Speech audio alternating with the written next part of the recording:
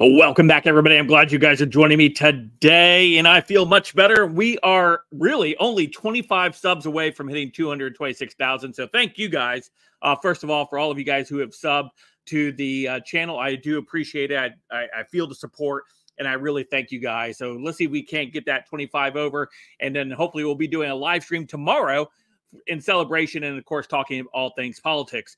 But real quick, we have this huge story, of course, breaking over the weekend. Of course, why would it not break over the weekend? Where we have this story about Fani Willis, as we've been covering here on the channel for the last couple of weeks, right? Her improper relationship with Nathan Wade, her boyfriend, who she decided to go ahead and utilize as the top prosecutor against Trump and the other 18 associates of Trump in this RICO case, right? We've learned so much of this case already. We've known that Nathan Wade met with the White House. We know he met with January 6th Council or January 6th committee. We know he met with the DOJ, all in the lead up to these charges being filed against President Trump in Georgia. And now what we're learning of even more, right, is that they utilized taxpayer money in order to finance trips abroad and as their romantic getaways from Atlanta, Georgia.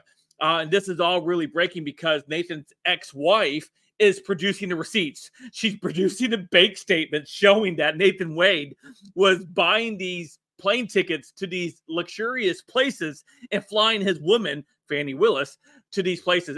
And by the way, looking at the pictures of his ex-wife and him going after Fani Willis, man, what a downgrade going after Fani Willis like that, right?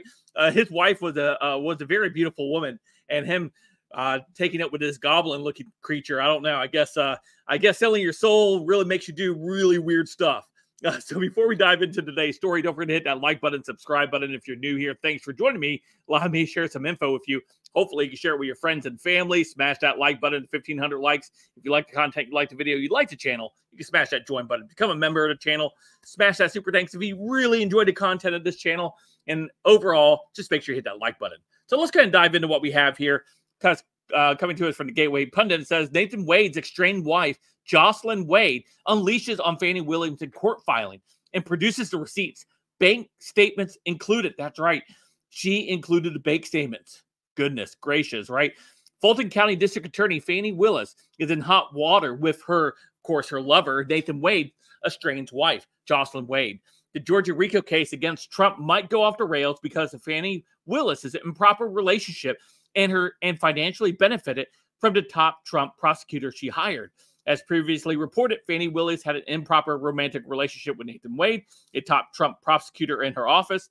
According to the Atlanta Journal-Constitution, Fani Willis financially benefited from a romantic relationship with Nathan Wade, a top prosecutor she hired to go after Trump. Nathan Wade was brought in as a special prosecutor by Fani Willis in 2021. To also note, Nathan Wade had no prior experience prosecuting felonies cases. This dude was just a good-looking guy that she said, ooh, yeah, I'm going to hire you, and we're going to do some business together. And that's what took place here. And, of course, we come down here to the article. On Friday, Jocelyn Wade's legal counsel filed a response to Fani Willis' request for a protective order.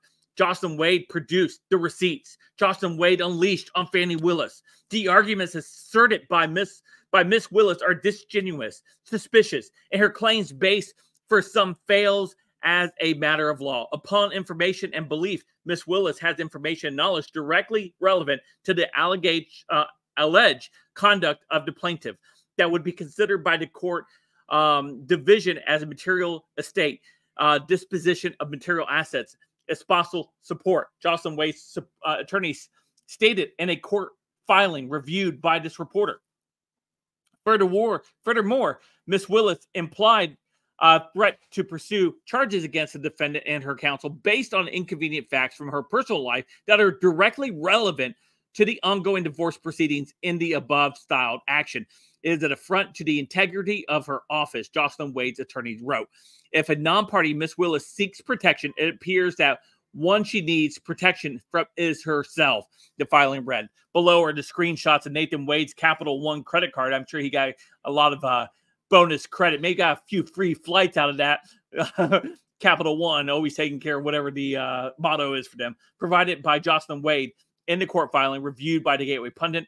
Nathan Wade spent money on Fani Willis by buying her flowers, paying for hotels, air travel, a cruise, and Ubers. And here are the bank statements provided by the ex-wife of Nathan Wade, exposing Fani Willis's lies.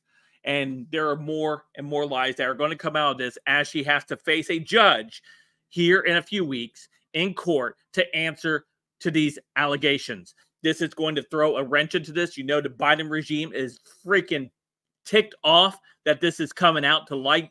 January 6th, led by Liz Cheney. I'm sure they're very upset about this as well, because we have all of these cases unraveling right when they need them to make sure they take hold. They're unraveling, right? They're unraveling. We have President Trump, who's going to be the nominee of the party. They understand that their main goal was to ensure that Trump could not get to the general. And here we have it unraveling already in early January. So we'll see how all this plays out. I'll continue to keep an eye on more stories focused on Fani Willis and this, and how this case is starting to fall apart for the DOJ, and of course the Biden regime, and of course the ever lovely Liz Cheney, right? Anyway, let me know what you guys think in the comments down below. Of course, you guys can follow me in all my socials in the description down below. Don't forget to hit that like and subscribe button. And until next time, I'll see you guys later. Have a great day.